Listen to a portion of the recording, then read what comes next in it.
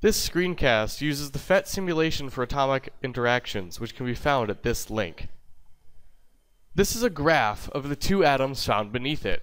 The x-axis shows the distance between the two atomic nuclei, and the y-axis shows the chemical potential energy of the system. For the sake of this simulation, the neon atom on the left is stuck where it is and cannot move, but the neon atom on the right can be moved to be closer to or farther away from the one on the left. We can move the atoms so that they are farther apart from each other. Let's see what happens when we move the atoms apart and then allow them to move freely. As you can see, the atoms will move toward each other slowly, speed up, and then seem to bounce off each other. Let's take a closer look at what's going on. The simulation allows us to view the forces at play when these atoms interact. The green arrows represent the total forces present in this situation. When the atoms are far apart from each other, do these arrows represent an attractive or repulsive force? Take a second to answer this question on your worksheet.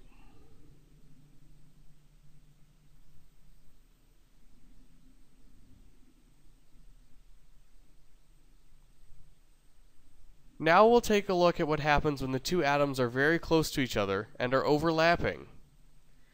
Looking at the green arrows, is there now an attractive or repulsive force? Take a second to answer the question on your worksheet.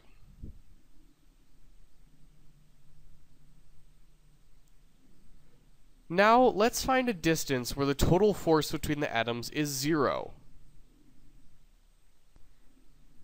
As you can see, this corresponds to the bottom of the well on the graph above.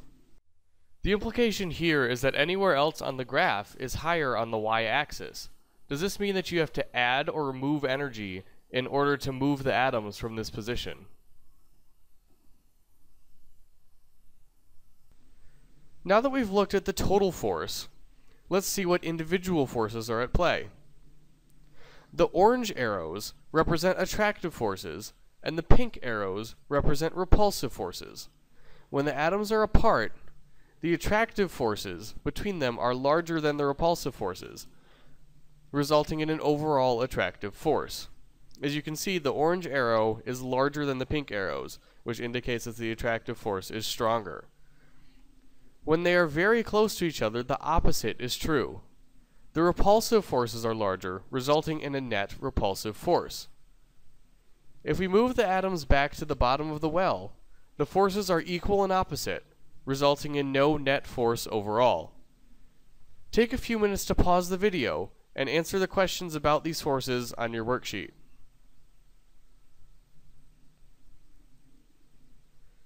Now that we've taken a look at two neon atoms, we'll take a look at two oxygen atoms. Since the oxygen graph actually exceeds the scale of the graph we had before, we'll zoom out on it so the whole picture can be seen. What differences do you notice between the graphs of the two different atoms?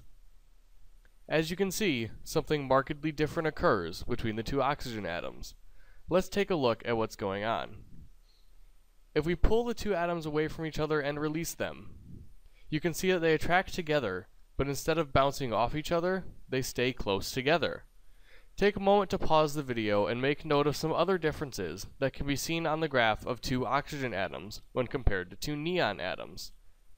Why might these differences make sense?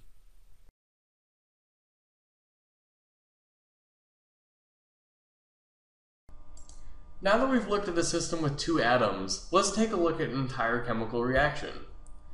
This chemical reaction is the combustion of methane, which is when one molecule of methane reacts with two molecules of oxygen to give us a molecule of carbon dioxide and two molecules of water. In order for this reaction to give us the products that it does, we first need to break the chemical bonds in the reactants, and then we'll get the products as those bonds form anew. We can see that we get our products and they're different from our reactants because the bonds form in a different way after they've been broken initially. So let's take a look at the energy that's going on in this reaction.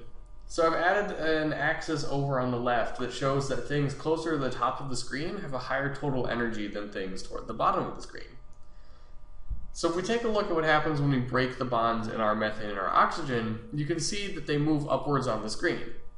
which means that the total energy state of the system is higher, meaning that in order to get from the lower state to that higher state, we must have added some energy.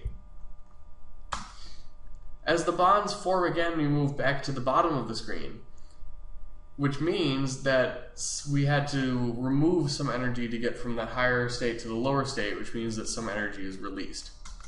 If we look at the entire reaction overall, we can see why the combustion of methane, which is just the burning of natural gas, is an exothermic reaction and releases energy.